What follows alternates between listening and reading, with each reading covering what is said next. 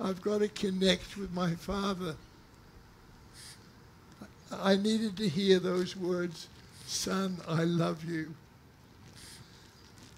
And the day before we were to come back to Hawaii, I can still remember we were taking vegetables into the house. We'd gone to the market, and I'd put the vegetables on the, we call it the hood. Is it the hood? Yes, the hood. And I said, I've got to tell my dad and I. And because we had such a dysfunctional family, when the children, when Dad was growing up, Mum and Dad, I was an early arrival, and there was such a scenario of pain. It was during the war, at the end of the war. And I said, but I've got to communicate with Dad. And I can remember the emotions of feeling constricted.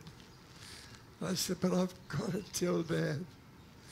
And I said, Dad, no matter what happened when we were really young, I loved you. That took so much energy for me to express that. And he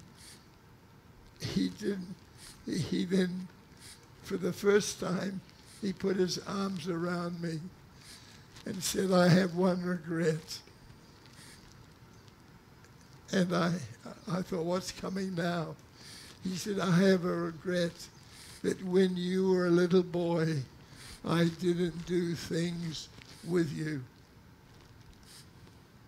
And I wept.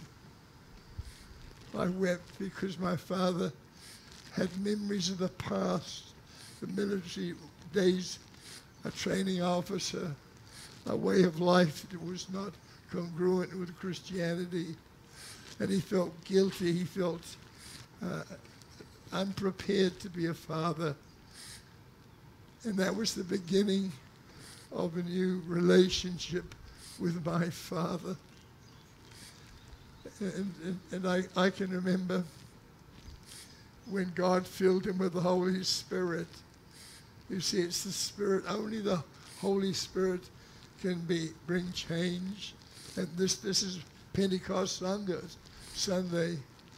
And after he had that radical encounter with the Holy Spirit, he was a changed man, a changed father.